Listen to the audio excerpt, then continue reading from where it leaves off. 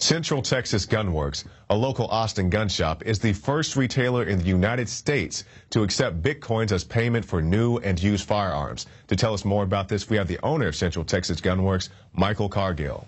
All right, Michael Cargill, thank you for joining us. Thank you for having me. So you are the first dealer to sell guns, firearms, not just firearms, but also accessories, with the acceptance of Bitcoin. Can you tell us more about this decision to go the Bitcoin route? Oh, definitely.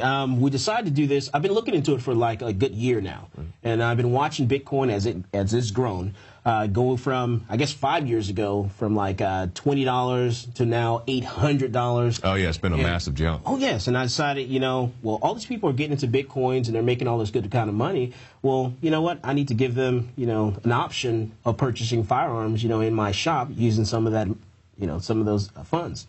And we see more and more vendors starting to accept Bitcoins. Some of your larger retailers, even to some extent, some of your Amazons and things such as that, looking towards those ways of payment. So, obviously you're into it. Do you think other dealers are into these type of things? I think they should go toward using Bitcoin because it's going to be a little more secure than using credit cards. I mean, we've watched, Target, them go through this little problem that they've had. Well, you know what? Bitcoin's a little more secure. You're not going to get your information stolen. And then people also talk about scams. Well, you know what? You can be scammed doing anything. A person can pull a scam on you using cash. They can pull a scam on you with checks. They can pull a scam on you with credit cards. So you need to, keep your stuff safe, keep your information safe and off the web, and it's a little more secure. And the volatility of Bitcoin, at least in these early days, we've seen some big influxes in the market. Does that concern you at all? No, not at all. I think that this is actually going to grow to probably about, I expect it to go up as high as $10,000. Oh yes, definitely. So I think people should get into it and get involved into it. It's a little more secure, and it's the way to go. Right, and I know you know Cody Wilson, the guy, the printable gun pioneer. He's also into the dark vault. You got a smile on your face. Have you got any inside tips from Cody as far as dealing with the Bitcoins? I got a text message from Cody. I don't know where he is, in the world. I was told he was in the United States, and someone told me he wasn't, but I got a text message, and it said, wow. So, yeah. So he's definitely excited about it because, you're mixing two things very popular with our viewers. You got guns on one end, you got Bitcoins on another, you got the marriage together. And as far as I know, you're the pioneer, you're the guy leading off. You don't know if any other retailers, gun sellers looking into this? There's someone that does used firearms, but we're the first one to do new firearms, used firearms, NFA items, your suppressors, your automatic rifles, classes, concealed handgun classes, everything, and say, hey, you can purchase this on our website. You can go directly to our website and purchase a firearm and, have no fear. People are saying, well, is this something that people are going to start, purchasing firearms with illegally? We're still going to do the same thing. You're going to purchase that firearm using Bitcoin. We're still going to come in. You're going to fill out the 4473. We're going to call the FBI and do the background check because we have to. I'm glad you clarified that because you'll have a lot of the naysayers that, well, this is just one more step. We won't be able to track anybody because they're using Bitcoins. Like you can track people with cash. That's so such a normal thing to happen. But, Mike, since I got you here, I want to talk about some local news going on here as well in the city of Austin. Now, we've seen the gun shows here, messing around with the city council and all that. They don't want us to have the gun shows. Can you elaborate on that? Right. What they're trying to do is they're trying to shut down the Saxon Gun Show. They want them to do universal background checks, for everyone, even for a private sale. Right. And what we're saying is I'm asking the promoter of the Saxon Gun Show to stand his ground. Under no circumstances, fold to, just like I heard someone once say, we don't even negotiate with domestic terrorists. Yes. And I consider them domestic terrorists. Under no circumstances allow them to write into a contract that you're going to make everyone do a background check, even for a private sale. That is illegal. A private individual cannot call the FBI and get a background check on another individual. I, as a gun store owner, cannot, even if someone walks into my gun store and they want to sell me a firearm, I can't even call the FBI, the ATF, to find out if that firearm has been stolen or reported stolen. So, a private individual cannot call the FBI and do a background check. Exactly. Now, Mike, let me get your take on just background checks in general, not talking about so much the gun shows, but do you think background checks are a good thing?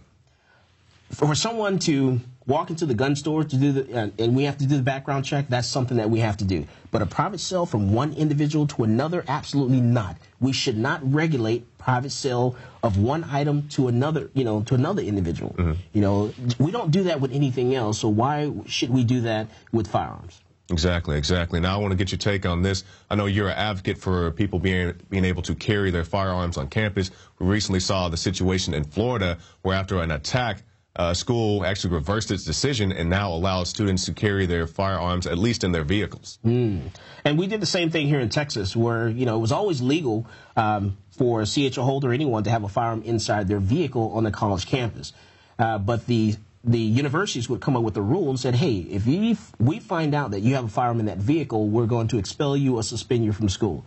So the legislator came back on September 1st, 2013, and it went into effect that the colleges, universities can no longer do that here in Texas. And I'm glad Florida has followed suit because, we need to do something with all these school shootings because that institution, there's no magic force field that surrounds that institution. There's nothing that's going to prevent someone from going off the campus, coming on the campus and doing what they want to do. And what we should do is put guns in the hands of law-abiding citizens. Because the only thing that's going to stop a bad guy with the gun is a good guy with the gun. That's exactly right. Now, Mike, let me hit you on this. Now, we see the situation. We have a lot of open carry groups here in the Texas area, especially here in Austin. Now, we recently, I think we were both there at this recent gun rally 2 or 3 weeks ago. And you can walk into the Texas Capitol with a concealed weapon on your hip, and that's fine. But now Texas DPS, for some reason, is saying if you want to even step onto the Capitol grounds with a displayed rifle, something that's completely legal in the state of Texas for our viewers who don't know, if you have a pre-1899 pistol, you can wear that, as well as a long gun strapped over your shoulder, carrying in a measure not calculated to cause alarm. So with these new developments, these new policies, I can't even call them laws, going on with Texas DPS, what are your thoughts on that?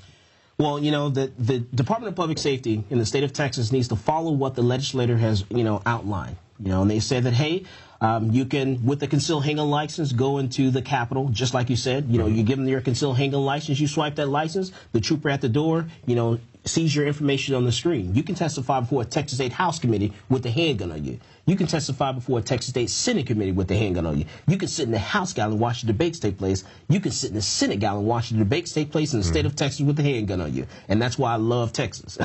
So they need to adhere to those rules that the legislature have written out, and we should be able to open carry on the grounds. I don't know why they're creating new rules.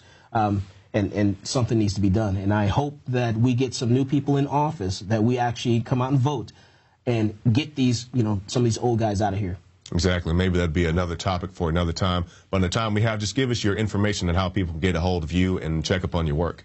All right. You can go to our website, which is centraltexasgunworks.com. You can find us on Facebook at Central Texas Gunworks. You can also, we're on Twitter at Centex Guns. Definitely check out our website. On our website, we have latest news and announcements. So there you can, look at different things that we're working on. We're working on multiple things in the coming year, and we're going to make some announcements on some other things. So definitely check out our website and, come on into the store, go to our website, and purchase a firearm legally using Bitcoin. Bitcoins. All right. Michael Cargill, thank you for your time, man. Hey, thank you for having me.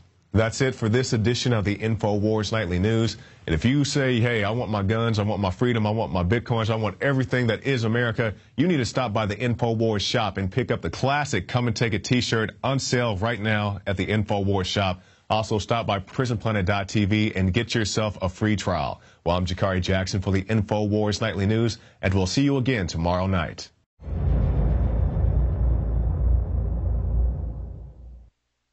Now you can watch The Alex Jones Show live as it happens at Infowars.com/show. You'll find links to all of our content there and a free 15-day trial for Prison Planet TV. More than 60 movies and documentaries all in one place at Infowars.com/show.